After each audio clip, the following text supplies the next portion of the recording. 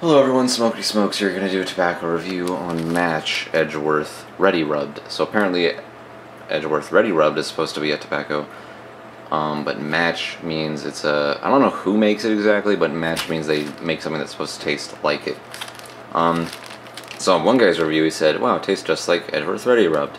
I think it's kind of redundant because I don't like this tobacco.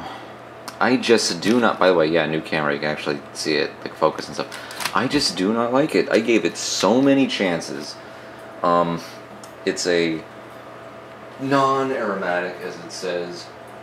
Its room note is level 2 out of 5 mellow. Flavor intensity level 2 out of 5 mellow. It is made of Burley. That's it. I guess just because I don't like Burley. Right now it's $4.11 per ounce. Should be $3. It's supposed to taste like cocoa and molasses. Yes, I taste it. That's correct. I do taste like a molasses and maybe a cocoa type flavor. That's how I would describe it. It's not very sweet. It's so lightly flavored. It tastes dry and hot. I just don't like it. Maybe it's mine. I have rehydrated it. It came in kind of a dry condition. I hydrated it. Still didn't taste like anything to me though. I gave it maybe 4 tries. Usually, like sometimes with an aromatic, when I first got into pipe smoking, aromatic sometimes wouldn't taste like anything to me.